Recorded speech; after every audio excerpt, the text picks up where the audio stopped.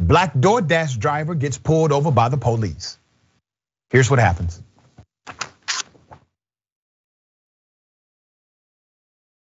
Me. You can't do that, officer, because I called for your supervisor. I have my license. What is the reason I'm getting out? To give your information. I told you I didn't refuse. I asked. Now you're resisting. I haven't refused. I asked to speak to your supervisor. Get out. Sir, I feel uncomfortable. Please get your supervisor. I don't give a Don't touch me. I said get out. Please stop it. Why are you being like this? Is how y'all really are? Please stop.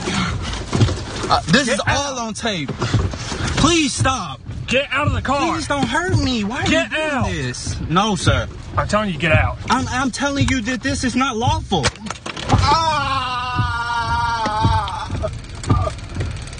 Oh my God, that's not lawful, sir. Get out. That's not lawful. Get out. The young man had not broken any laws. Put up a graphic of the cop grabbing this DoorDash driver. This happened on March 10th in Collegedale, Tennessee. Delane Gordon, a black DoorDash driver, was only moments away from making his next delivery when a cop passed, made a U-turn, pulled over Gordon for speeding, okay?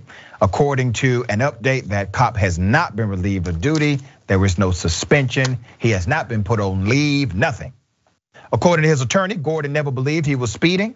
When Mr. Gordon asked why he was being pulled over and requested for a supervisor, that's when things escalated. You have the right to request a supervisor, by the way.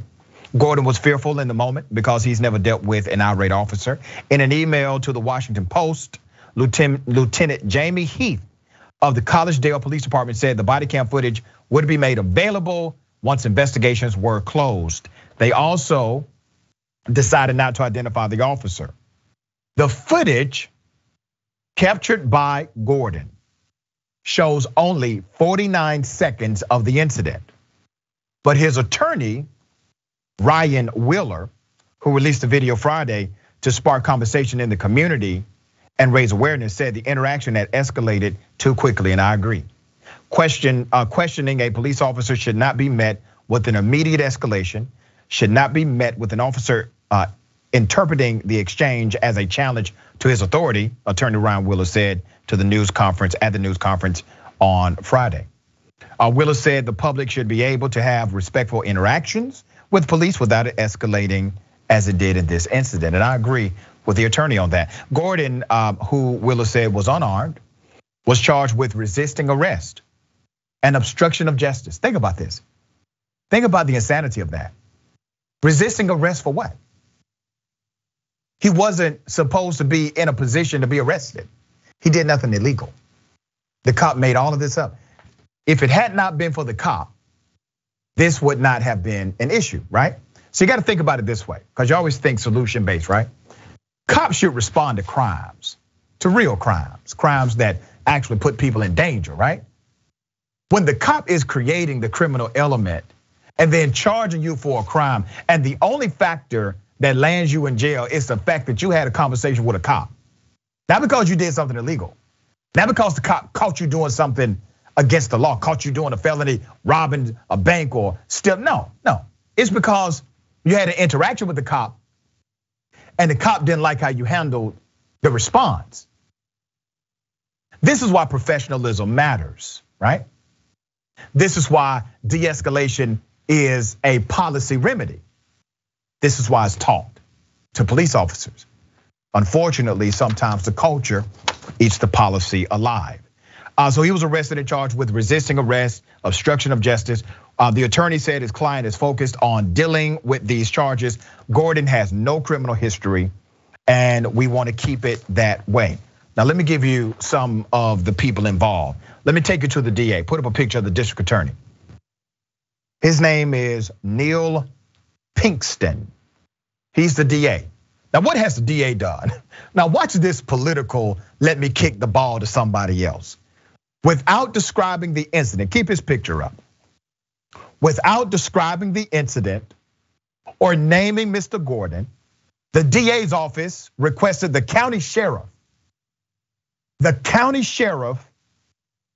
to investigate a traffic stop incident by the Collegedale Police Department involving a driver facing the same charges as Gordon. So let me get this right. Hold on, wait a minute. The DA's office, by the way, the DA is elected as an investigative body also, not only to prosecute, but to investigate crimes. So the DA is saying, let's kick this on down to the sheriff. Let the sheriff investigate. Let police investigate the police. Yeah, that'll do it. When the DA is empowered to investigate law enforcement, the DA all of a sudden wants the sheriff to investigate law enforcement. I wonder, has the DA done this before for anyone else? See, this is why people don't like the police typically. It's because of these special rules, because of these nuances that don't make sense. Have you ever heard of the DA saying, we're going to get to the bottom of it, so I have instructed this unrelated police agency to investigate by my request? The DA can't even run the sheriff's office.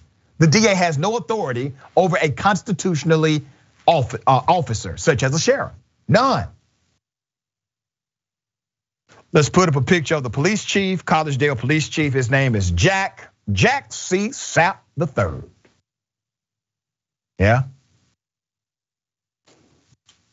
In a Facebook post, March 15th, the department said it will be cooperating fully with the sheriff's probe and added that it is conducting its own investigation. Well, damn, everybody's investigating except the DA. So let me get this right. The city police, they're investigating themselves. The sheriff is investigating the city police by request of the investigative authority known as the DA, but the DA is investigating nobody. Do you really think they're going to render a decision that is favorable to the victim of this cop? Of course not. This insanity has to stop.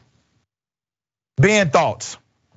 I mean, my first thought is the fact that, this man, when he's getting pulled over, he trusted the system enough to ask for a supervisor. He thought that bringing in a supervisor was a good option. He was like, I feel unsafe in this situation, so you know what I'm gonna do? We're just gonna ask the supervisor to show up just because that would make me feel more comfortable. So this is clearly somebody who's not like, this isn't somebody that's in the 8-cab crowd, I'm assuming, because he at least has enough trust in the system to think that bringing a supervisor would help the situation if he feels unsafe. So obviously, he got done really wrong here in this instance. And what is really frustrating about this is this pervasive mentality that is the result of police officers largely having a lot of impunity from committing acts of violence, where police officers basically know that they can do violence to you without repercussion, but you're not in the same position, right? Your job is to be, like obviously very peaceful. And so that imbalance of force right there that the system allows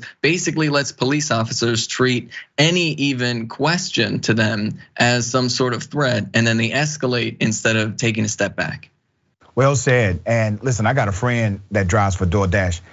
In order to get that damn approval, you have to basically go through a CIA background check.